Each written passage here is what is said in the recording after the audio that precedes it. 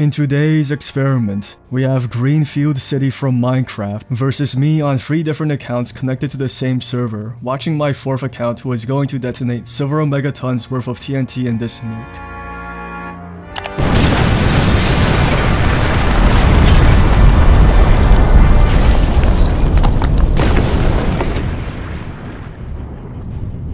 But there's one thing off about this.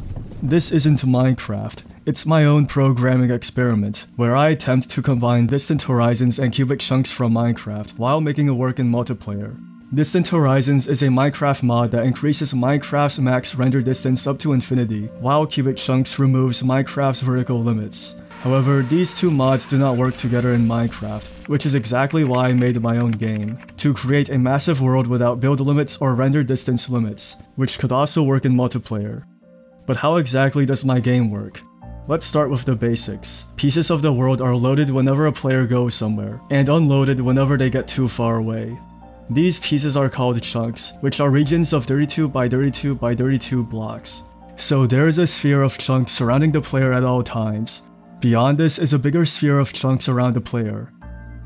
There are the same number of chunks in each sphere, and the chunks in each sphere are all 32 blocks wide. However, the blocks themselves are twice as large in the farther sphere, meaning they have a lower level of detail, which is why we will be calling these chunks LODs. The terrain generation simply uses a lower resolution when it generates chunks that are farther away from the player, meaning it only generates 1 block per 8 cubic meters, then 1 block per 64 cubic meters, and so on as we get farther.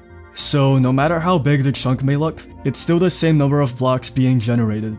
This means that the massive regions of land that you see here actually take the same amount of time to generate as the chunks right next to me, allowing me to generate LODs much faster than Minecraft's LOD mods.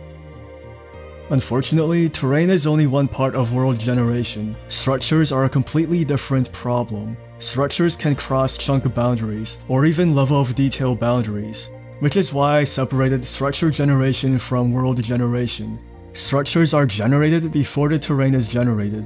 After a chunk is created, we simply see which structures intersect that chunk and copy them onto the chunk. For lower resolution chunks, we simply do the same process but after downscaling the structure to match the chunk's resolution.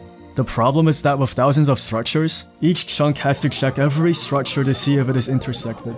This can lead to millions of checks happening at once, resulting in catastrophic lag.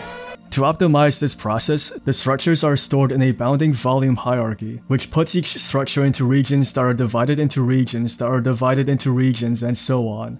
Now when we generate a chunk, we simply find the smallest region corresponding to that chunk, and check only the structures in that region to see if it intersects with that chunk.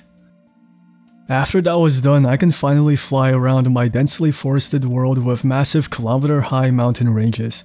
Now that the distant horizons and cubic chunks part is completed, it is time to code the multiplayer part. Since I'm using C++ as the programming language, there are none of the networking conveniences seen in C# or Java. And since this is my first C++ project, I had to read a novel on C++ sockets to understand how to send a single message. So I simply applied this knowledge to create a basic client and server system. This could handle chat messages, block changes, and so on. There are 2 main ways this data is sent: TCP or UDP. TCP guarantees that data reaches its destination, which is why I use it for chat messages, login attempts, block changes, and anything else that I don't want the player to miss. UDP does not guarantee that the data reaches its destination, making it faster but less reliable. So I use UDP for real-time data, like player positions.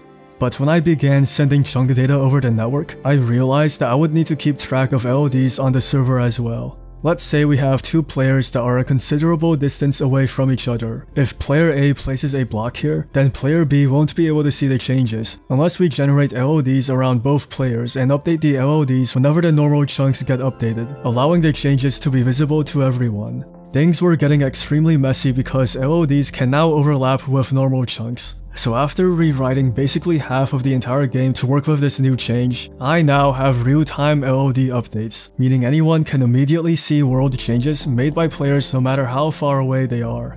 Now it is time to test this with an actual gaming situation. If you have seen my more obscure videos, you know that I love Greenfield City. which is why I created a program specifically to convert the Greenfield Minecraft world into something usable by my game. This is made possible by the fact that the data of Minecraft worlds is stored in MCA files. The format of these MCA files is publicly documented, which I use to translate Minecraft data into my game data. After doing this, I can now explore Greenfield City while being able to see Maos in the distance, until I realized that the real way to stress test this game is to see if the world can handle a several megaton explosion. I created a nuclear bomb that explodes whenever it is right-clicked, with a blast radius of a few hundred blocks.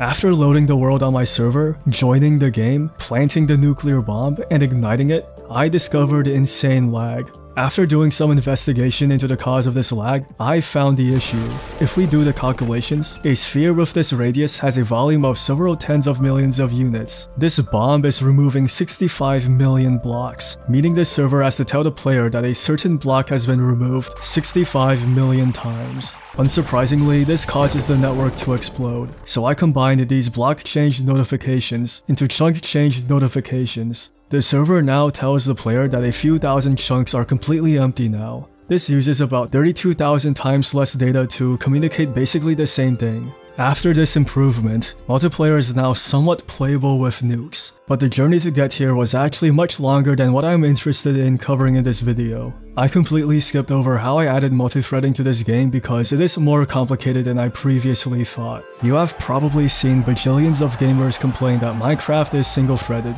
and the reason why comes down to this. Try writing a program where multiple threads are reading and writing to the same data haphazardly, and watch how quickly it crashes and burns. C++ has multiple features to help programmers avoid common multithreading issues, but because this is my first C++ project, this went horribly wrong. Now some of you might be asking, why not use Rust? It's memory safe and blazingly fast. The answer is that I already tried Rust. I spent a grand total of 5 hours rewriting the game in Rust, until I realized that those who sacrifice essential liberty for memory safety deserve neither liberty nor memory safety. Now back to the video. I was actually able to parallelize world generation, which is part of why world generation looks like this, and not like this. I also use SIMD, which stands for Single Instruction Multiple Data, to speed up terrain generation by an amount that I don't actually know, but I assume that it was a lot. But I wasn't the only one adding random improvements to this project. A large part of the user interface was designed by Airblow, and grass was coded by an individual known as Chudcell. Vera was also in this episode. So I guess after all of this progress, my Distant Horizons Qubit Chunks multiplayer experiment has reached its original goal after an entire year. I have no idea what to do now. Suggest stuff to add in the comments, and I will genuinely consider these suggestions. Goodbye.